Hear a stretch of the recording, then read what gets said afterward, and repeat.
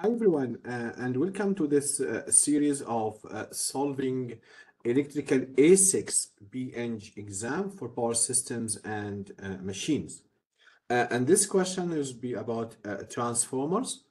And basically, there are two different types of transformer questions in the exam. Either will give you the open and short circuit test and ask you to find the model and then ask you for other questions like the efficiency, voltage regulation, or they will give you the model, okay, and ask you to find the voltage regulations, efficiency, and maybe some other things.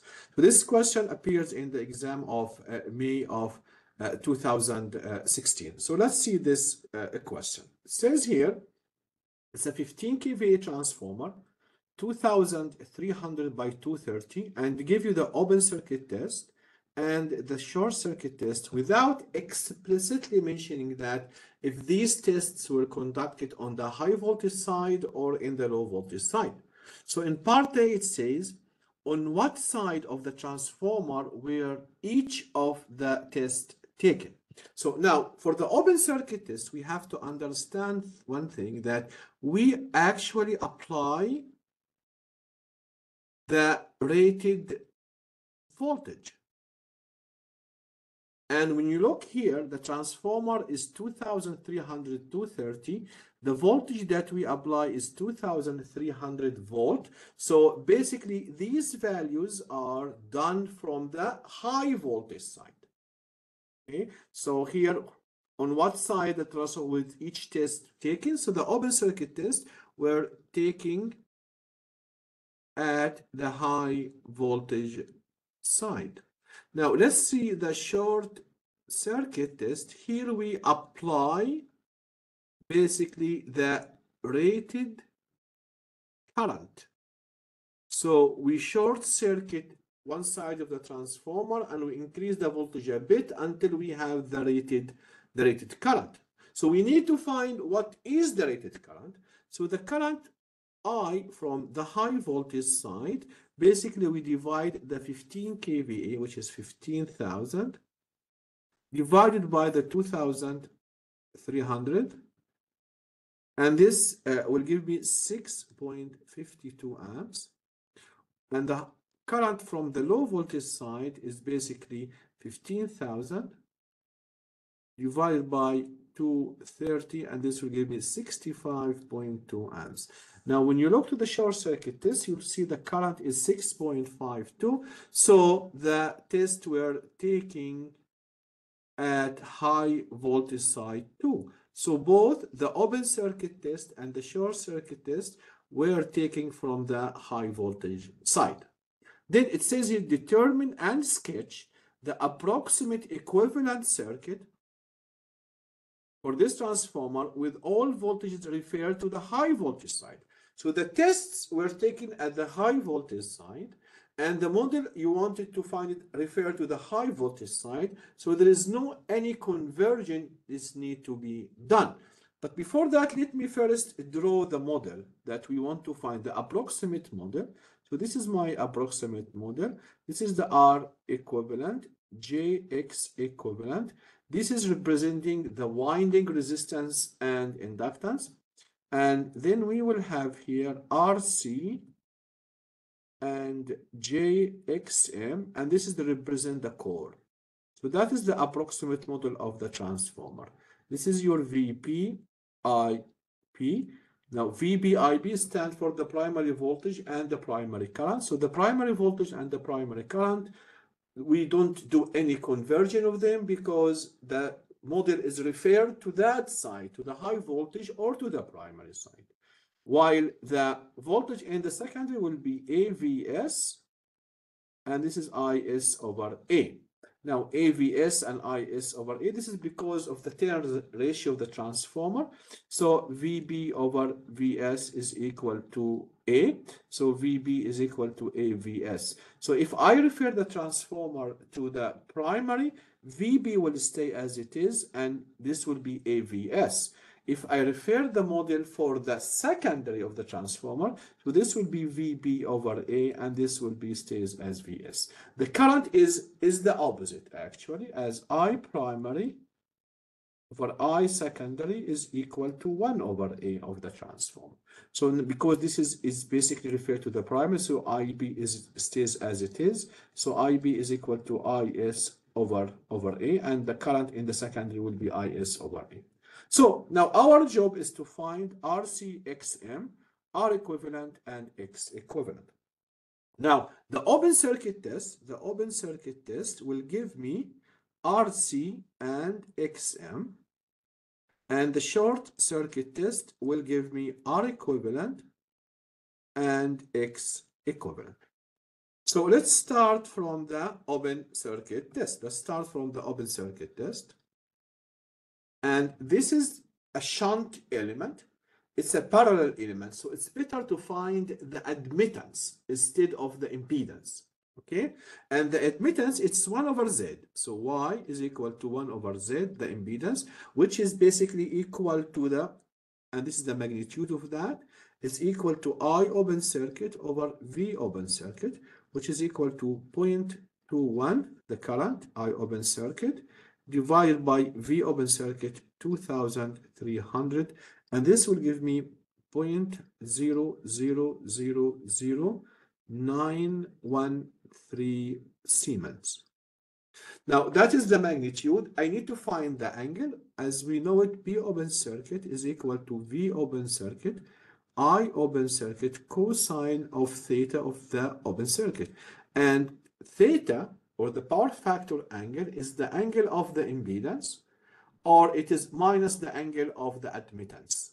Okay, so this cosine theta of open circuit will equal to P open circuit divided by V open circuit, I open circuit. We have all values, and this will give me 0.1035. And from this, your theta open circuit, you will take the cosine inverse of this, is equal to 84. So from this, your Y will equal to 0.0000913 angle of minus 84 Siemens. Now I need to convert this into from polar to rectangular. So your Y is equal to 0.00001 minus J 0.00091 Siemens. Now, when you have two parallel branches as admittances, basically your 1 over RC is equal to this, to the real part, which is 0.00001. And from this, your RC is equal to 1 over this, which is basically 100 kilo ohm. And your XM is equal to 1 over this, 1 over 0.00091, and this will give me around 11 kilo ohm. So I'm done now with RC and XM. Now I need to find R equivalent. This is my model. I want to find the R equivalent and the X equivalent. Now we'll do it from the short circuit test, and we will follow exactly the same approach. But instead of finding the admittance, because these two elements are in series, you will find the impedance. So your Z magnitude is equal to the V short circuit divided by R short circuit. Here we found the admittance, which is I over V. Here we find Z, which is V over I. And this will be equal to 47 divided by 6.52, and this will give me 7.2 ohm. That is only the magnitude. We need to find the angle. Again, B short circuit is equal to V short circuit, I short circuit cosine theta short circuit. From this, you will find cosine short circuit is equal basically to 0.522. So your theta short circuit is equal to cosine inverse of this, cosine inverse of 0.522, and this will give me an angle of 58.5. So your Z is equal to 7.2, the magnitude, and the angle here will be plus, okay, 58.5. Again, the power factor angle is the angle of the impedance or minus the angle of the admittance. I can change this into a real part, 3.76 plus J 6.14. This is your R equivalent. This is your JX equivalent. So now my model will be, let me have it next page. So this is my model here. This is my resistance. So this is 3.76 and this is J 6.14. This is my XM, which is J times 11 kilo ohm. This is ohms, this is ohms, and this is your RC, which is equal to basically 100 kilo ohm. So this is your IS over AVS. This is your IP, and this is your VB. So this is draw and sketch the model. And it says here, find the voltage regulation. It's part C. What is the voltage regulation? It is the voltage at no load minus the voltage at full load divided by the voltage at full load times 100. Now, this full load and this no load has to be at the secondary side because we are interested to know how much the voltage will change going from no load, meaning that the load doesn't drive any current from the system, to the full load current. This is what we want to find, okay? So now the no load voltage is basically your AVS. The full load voltage is equal to your AVS. Your A definitely is equal to 10. A is equal to 2,300 divided by 230, which is equal to 10. So this is equal to 10 times 230, which is equal to 2,300. So this is the full load voltage. So what is the no load voltage? The no load voltage when the current becomes equal to 0. When the current equal to 0, your voltage at the secondary is the same as the voltage at the primary. So the voltage at no load is equal basically your VB, which we want to calculate. How to calculate that? You apply KVL. So your VP basically is equal to your AVS, which we know, just to 2,300, and this will be our reference. Always the voltage at the secondary is our reference, plus the current, which is IS over A, times the impedance, which is the 3.76 plus J 6.114. So that is basically your formula. I know AVS. I need to find IS over A. I know IS at the secondary side. So IS at the secondary side is equal to the 15,000. We did that before. Divided by the 230. So this gives me 65.2. But I need to everything refer to the high voltage side. I divide by A. This is equal to 6.52. But that is only the magnitude. I need the angle. It says here that with a 0.8 leading power factor. So the power factor equal to cosine of theta. This is equal to 0.8. So the angle theta is equal to basically 36.9.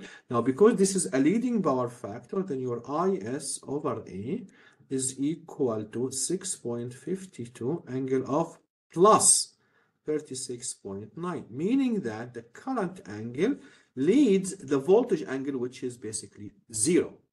This is what we mean by leading power factor.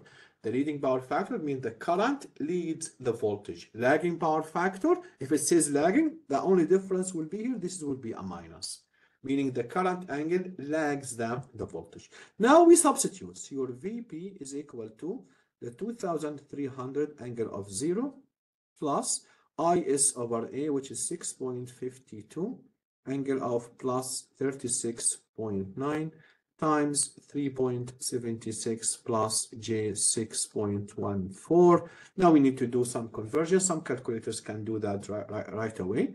And this will give me a voltage equal to 296 angle of 1.17. So this is my my voltage at the primary. Now I will take only the magnitude. From this, your voltage regulation equal to 2296 minus at no load 2000, at full load 2300 divided by 2300 times 100%, and this will give me minus 0.174%, which is expected. When you have a leading power factor, the voltage at the secondary is higher than the voltage at the primary. When you have a lagging power factor, it is the opposite. The voltage at the primary is higher, and you will have the voltage regulation has a positive sign. Finally, is the efficiency. What is the efficiency? Efficiency basically is equal to P out over Pn, or P out divided by P out plus summation of the losses in the transformer. Let me redraw the transformer model here to identify the losses that we have in the transformer. So the losses will be the real losses. So we have a losses here in R equivalent. We have here IS over A. So we have a losses here in the R equivalent. And here we have RC. RC also we have a losses here. So this is the core loss.